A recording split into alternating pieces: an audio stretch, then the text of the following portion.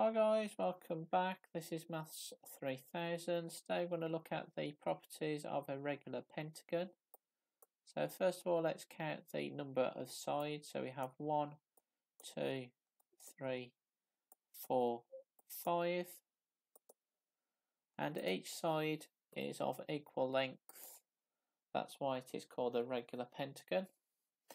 And let's look at the number of vertices. So we have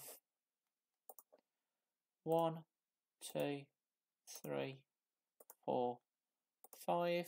So we've got 5 vertices, and the size of each interior angle of the regular pentagon is 108 degrees.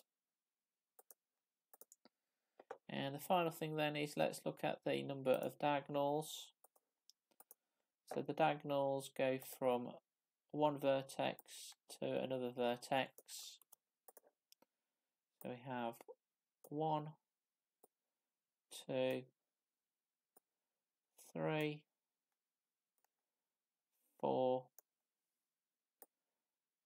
5.